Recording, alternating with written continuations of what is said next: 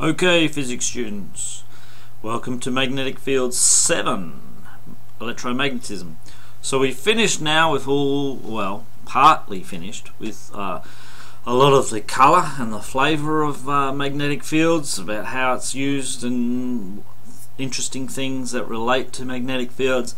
Let's now get down to the nitty-gritty stuff and the physics that you actually have to understand. So electromagnetism is related to the fact, so we've done just magnetism and magnetic fields due to magnetic substances. Electromagnetism relates to the fact that current carrying wires generate a magnetic field around them. And so you've got to have a current in the wire. If there's no current flowing through a wire, there's no magnetic field. Turn off the current, the magnetic field disappears. Turn on the current and you have a magnetic field, and it's a circular pattern, and it looks like so here we have a battery, there's our wire. Now there would be a magnetic field around all this wire, but we're just interested in this nice straight piece of wire. And if you put compasses around them, and we'll do this in the lab, you'll see, turn on the current, these compasses would all align themselves around a magnetic field that's in this plane here. And if we were to represent it, this would be the top view, and what we're saying here, that's the conductor there, and so we would put an arrow there.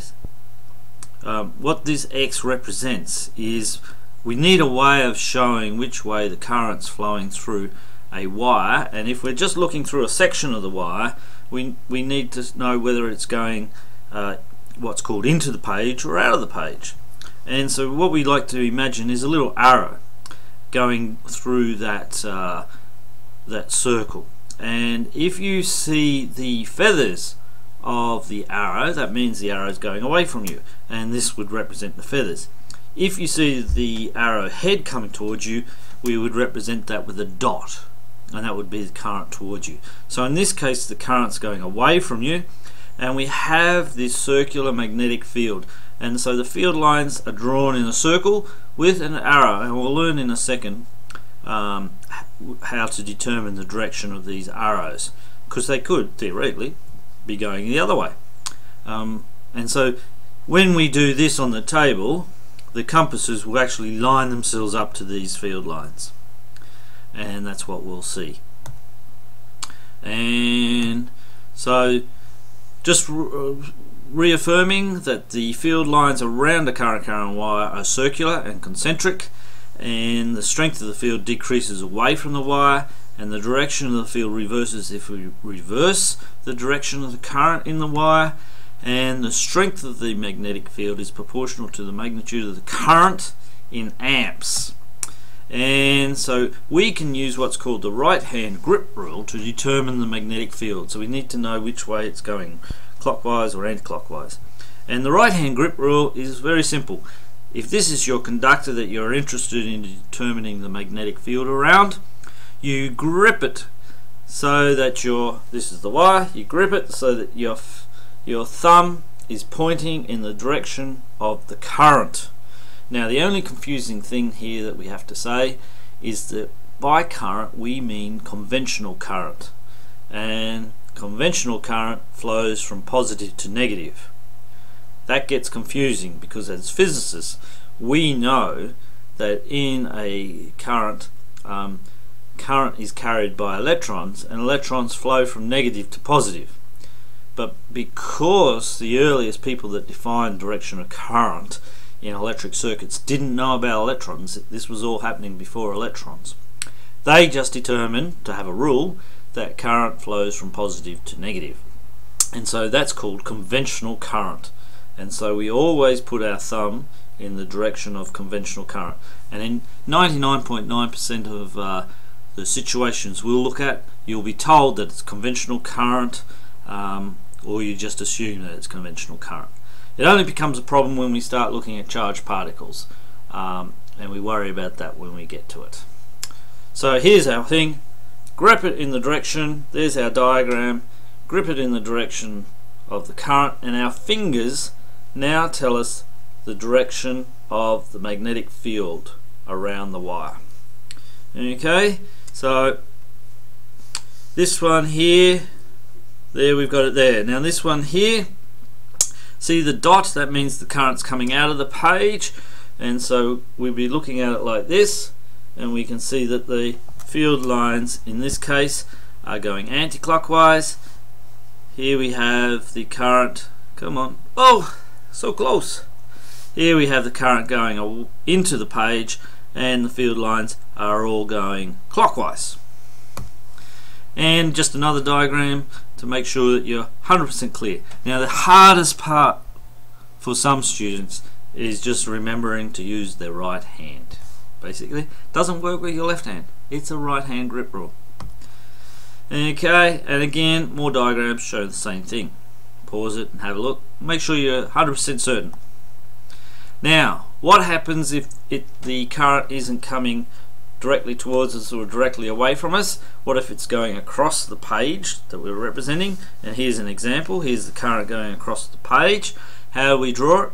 Well, we still use the dots and crosses to represent the arrows, but in this case it's not the current, it's the arrows that correlate to the magnetic field lines. And so here's our wire, we're gripping it like this. Okay, hope that makes sense. I could be pointing completely the wrong direction, but I'm doing it the right way for me.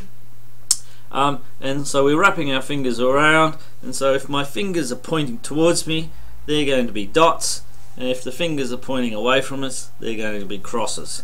And that's what they've done just, whoops, got my pen upside down here. Okay, and so we'll have a lot of practice at doing this. You'll get the hang of it. Now, what are the units for magnetic field? Well, the magnetic field strength, sometimes referred to as magnetic flux density, is measured in a unit called Tesla, with a capital T as the symbol for it. And so you can have 5 Teslas, that would be 5 with a capital T after it, and generally given the symbol B in equations. And it's named after a guy called Nikola Tesla, who's famous for the Tesla coil as well, who passed away in 1943. What did he look like? That's what he looked like. Parting hair was big in those days. And so this is the formula that we would use to work out the magnetic field strength in Teslas. And so there's our B. We've got the current in amps.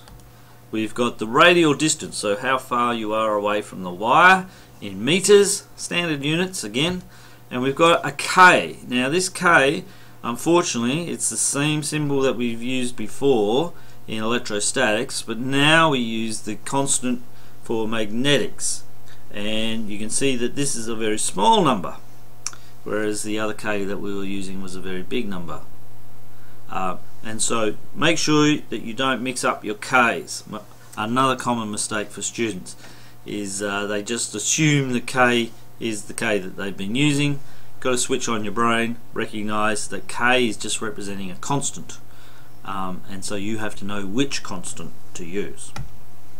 Let's look at an example, fairly complicated one to start with, but if we work our way through it, you should get the idea. 2 wires separated by